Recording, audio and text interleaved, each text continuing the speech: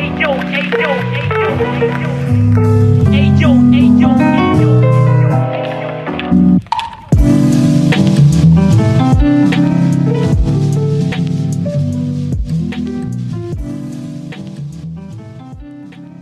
project is a no-profit foundation about visual art and photography. If you want to help us, just drop a donation on buymeacoffee.com/BerlinExplorer. So welcome to this other 50 minutes of experience, and today I'm with Alex Nevelychko from Ukraine. Welcome, Alex. Thank you. Thanks for inviting. Really nice to have you here, and especially because from your Instagram account, the first things came up to my mind is when I have read on your description based on true events. And today I want to really talk about these true events. I'm really curious about your point of view and what happened in these events you have shooted before. No problem. Happy to share. So just to start to know something about you, can you just introduce us? Who are you, and how did you start also with photography? And then we go a bit more deep inside of the content. Sure. So by day, I'm having an IT job. I'm a UX designer, doing it for over a decade. Had a bunch of different hobbies in my life, but this one I think is really taken most of the space now. And I am from Ukraine originally, but moved with my family here 6 years ago, I guess, already, to Czech Republic, Prague. And how I started with photography, I'll try to make this long story shorter. So I think I was infected first by this when I was maybe 5 years old. My older brother, he's 12 years older. So when I was preschool age, he was a teenager. It was end of 80s. And he was shooting film a lot because he liked it. He had that old, it was not really old when back in the day, now it's ancient, Soviet rangefinder FED 5B, I guess that was the model. And he was developing everything on his own and doing prints. So yeah, I remember that magic of the dark room, smelly chemicals, huge and larger, and all these things you need to actually make the image from the camera. But then, of course, these depressive 90s come. Then I was a teenager myself, busy with everything, like a lot of things happening in my life. And it's like 3 years ago, my friend from Krakow, he is traveling to see me, and he brings a film camera with him. I was looking at this huge film camera, Kiev 19. It's an SLR, but it's as huge that I think you could actually fit mid-format film inside of it, and it's super heavy. I was looking at it and making fun of him like all of the time. Like, what the hell, do you really like, do you shoot film photos? And how do you do that later? He told me that it's not such a big of a hassle. You just pass it to the lab. They even make you digital scans out of the film directly. So I started thinking about this, like, okay, but maybe why don't I try it? And I remembered that we had that old camera somewhere. My mom was traveling to Prague to see us, and I asked her to bring our old, we had an SLR also in the family, Zenit 3M. It's also huge, heavy, built like a tank. It can be used like a self-defense tool. And she brought it. I wasted a few rolls just because I didn't know how that old terrible device operates. But I managed to make some photos out of that. And then everything started.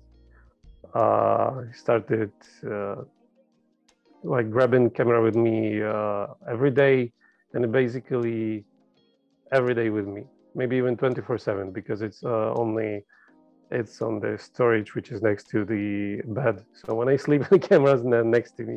When I go somewhere, it's in my backpack. Are you sure you're not shooting picture during your sleep? It's mechanical, I trust it. So I've seen you have two interesting profile on Instagram. One is 39 exposures and another is 40 exposures. And can you tell me I mean, for sure, the obviously differences between them is one is black and white, another is color. But can you tell me the difference between 39 and 40? So I originally was shooting solely black and white on film. Uh, well, not really just only black and white. I was buying sometimes color film, experimenting with this. It's fun. It's interesting. It's still fun. I didn't try all of the film stocks, but also I realized that I don't want to maintain my personal Instagram account because it's already turning into Facebook. I'm not Facebooking much. For me, it's just an overwhelm of information which doesn't give me anything. And my personal account in Instagram is like duplication of that weird experience I don't want to have. So I decided, okay, since I'm shooting a lot of black and white, let me maybe have a separate account just for that.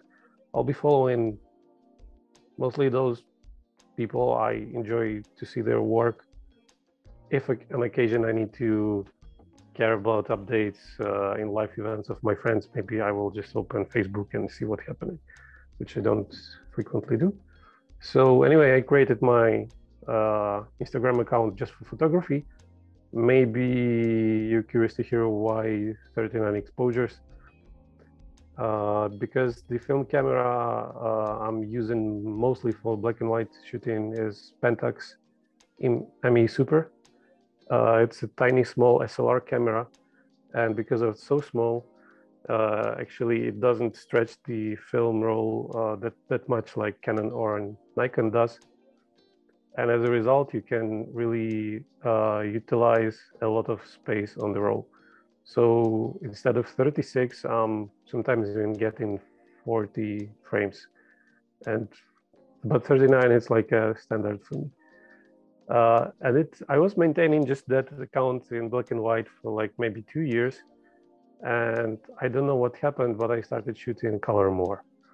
And I didn't want to mix the feed with color stuff. And I was thinking, okay, so what could be another account then? 40 exposures, because again, I'm putting Fuji mostly. I really love that green color of Fujifilm.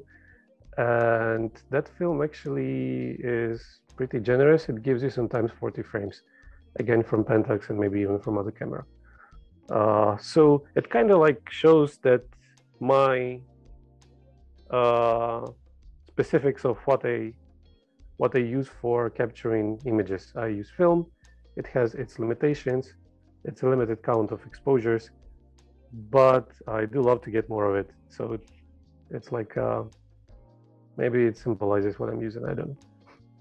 It's nice. It's nice the story is behind, and it's really interesting in some ways your work in color and your work in black and white, and there is a lot to watch to analyze in your picture. Yeah, there are a lot of picture, and they capture. I mean, in color, you are totally different. The black and white. This is incredible because it seems like there are two different persons shooting pictures, and it's like I don't know. I mean, the point is you are not shooting with the digital camera, so then you're just shooting with film, and they are completely different. And I would love to know more about that.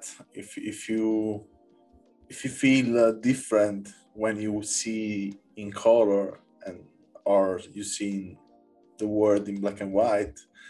I mean, what is the feeling different that you have that make this totally completely different of approaching of the subject, approaching of the structure of the picture? What makes this magic? I would say for me, it's a completely different mindset. That's why maybe shooting for like almost 3 months only color.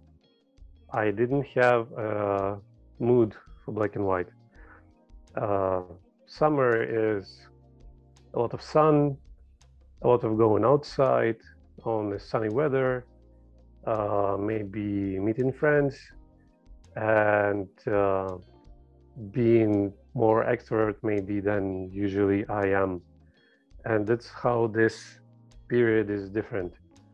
And that's why maybe I'm shooting more color.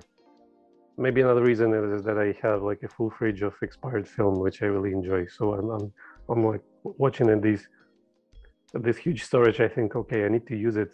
Actually, it's just been stored for a long time, not for just being in a fridge. But yeah, it's like a practical comment. But when you ask about black and white, I think it's another time of the year when I think I'm being more with myself, going less outside, because the weather is such rainy that you cannot get even a camera out of your backpack. And maybe that's how I ended up spending more time in the subway.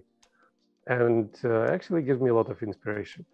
But somehow in a subway, not especially during winter, autumn, even outside during this period of, or like a season of the year, I would say I see everything in black and white, and I see pictures completely differently. And what you can communicate with black and white, I think in most cases doesn't go that well with the colorful or with the color photography. Black and white, I think it's quite obvious if I say it's all about shapes, shadows, silhouettes, and maybe you can filter out from your frame really a lot of things that you think don't matter. With color, everything is punching you in the face, like everything you capture is standing out. Everything has some kind of a color, structure, and maybe this is fine for summer. But when sun is gone, no flowers, less people outside, I think black and white fits me well. And why I'm talking about actually seasons, because it's not like I can switch cameras from day to day, you know. Oh, I have a black and white mood, so I'm grabbing black and white film loaded camera today, and I have a different camera with color, and this is going to be happening tomorrow. It's like month by month for me. I understand the point. And there are some, I mean, the things is based on true stories. And which stories do you think are you telling?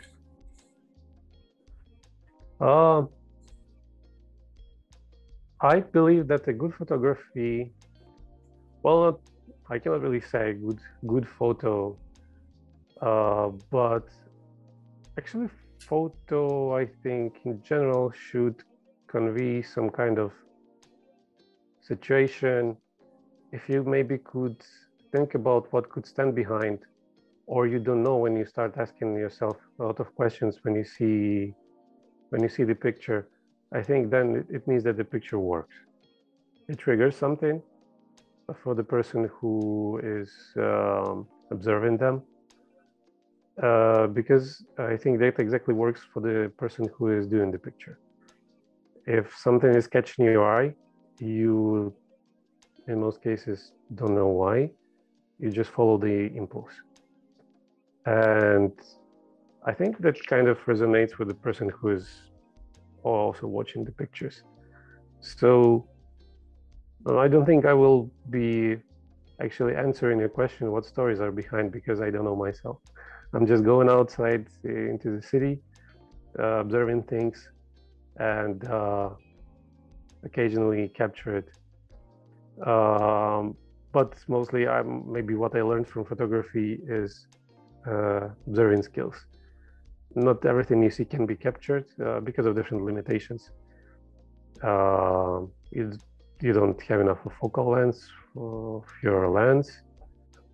Your film just finished and you see something cool, or just it was so quick that the scene went away and you didn't grab your camera out, or you were not comfortable to shoot with your camera just right now because people are watching you. I don't know, or something like this. But I really appreciate what you said, because I heard a lot of people find an explanation for them pictures, and what you say is totally true. It's you go outside and what else happen in front of you? Yeah, there is a reason or another, and you can choose to take or to don't take a picture. And I think this is something a lot of people has to learn from, that most of the time we try to explain something already the picture explained to us, and what we can add more inside of our information, it's what we cannot see in the picture. It's something totally different. But I like also the point that you said you don't know yourself, and this is I mean, this is true, but it's true for everyone. I think I don't know myself, and that's why I go on doing my projects and my stuff. It's because I want probably know more and more and more and more, and there is never a end. The only end is to die, I think. I mean, my mother will say the only things true in the world is the death, and in the end is true. It's the only things sure we have, no, and we have everyone in common that. But what we're doing during our life, for sure, most of the time we don't ask to ourselves why we're doing that stuff, and it's also a good point that when we share what we do, other people probably can see more than us, and also show to ourselves who we are. And it was really nice to talk with you, Alex, and I hope to talk with you again and to go a bit more deep in these true stories. Maybe will come out from your mind some moments particular and funny also. I will love to talk about funny stuff, funny stories happen in front of us, also if we don't shoot pictures of them. And yeah, for everyone who want look the work of Alex, will be the link in the description, and thank you a lot again. Thanks a lot for inviting me. That's actually the first time I'm talking about photography. I feel a bit weird, but very pleased. Thanks a lot. Thank you. Thanks for listening to our podcast. Learn more about our project at allmylinks.com/BerlinExplorer, or visit our Instagram and follow BerlinExplorer project.